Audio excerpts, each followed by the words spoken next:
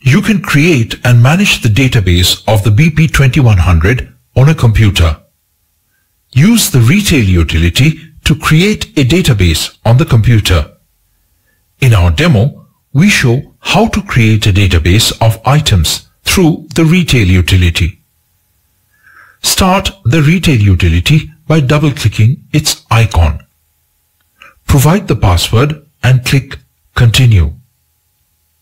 In the Retail utility, choose Databases, Item Management. The Item Management panel opens. First, click the Department button. Type the name of a department. Click Add. Click Apply. To add an item, start by typing the item number in the item number field.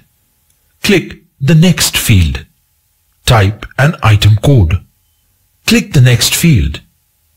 Type the name of the item. Configure the base measurement unit from the drop-down. We enter sachet for the unit. Every item can have two types of base unit. For chili powder, we configure the second unit, that is item unit 2, as grams. For the unit 1 to unit 2 relationship, we enter 100. Think of each sachet of chili powder as having 100 grams of chili powder. Click the Next field. Type the rate or cost. You can have up to 3 rates for each item, which may be applied selectively while billing. Key in the other 2 rates. 3 taxes can also be set. Key in each tax rate one by one. You can add discounts as well.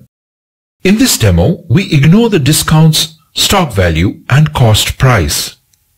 Click Add Item. The item is added to the database.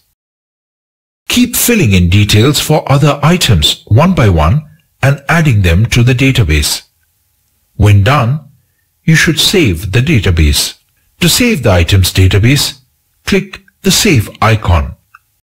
In the Save File dialog, name the file and hit Enter to save it. This will save the database to a configuration file.